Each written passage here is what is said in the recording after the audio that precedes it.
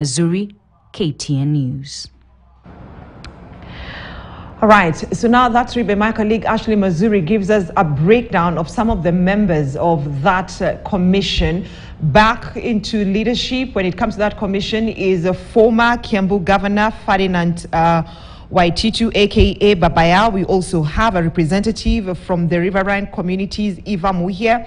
We also have Elizabeth Wadhuti, who will be representing the civil society. And of course, Elizabeth has been very vocal about environment issues, representing Kenya also during the COP27. You also have Carlota Dalago representing the private sector. We also have Elijah Biyama who is expected to represent the academia. Also representing the academia, we have lawyer Duncan Ojwang, who will also be part of that commission. But also from the Nairobi County, we have also a representative right there. That is Mumo Musuva. He will be representing the Nairobi County government and also representing the ministry, the national government, but through the Ministry of Environment and Forestry, we have Grace Senewa Mesopir. Now, those are some of the members of that commission. Let's have a look at the term of the commission. So the members of that commission are supposed to hold office for a term of 3 years, renewable once based on their performance. So the term can be renewed, but this will be based on their performance.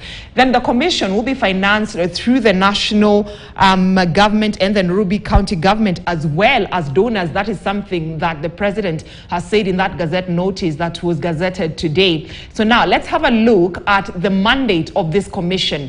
Now, one of the mandate is to sort out the filth in the capital city and make Nairobi a place where people can enjoy it like before. The other mandate, the commission is expected to reclaim the rivers of Nairobi as a spine to the city's blue and green infrastructure for a better urban environment and quality of life. Then the other thing they ought to do, the members of that commission, is to examine previous reports and recommendations made to reclaim the Nairobi River and adopt lessons learned in the new initiative. So now that is what the commission, members of that commission, are expected to do when it comes to their mandate in that office. It's a 3-year mandate, but their term is renewable. But this will only be done, the president said this can only be done based on their performance. So if they fail to achieve, not actually achieve, but if the term comes to an end and they've not finished the mandate, the work they've been given by the president,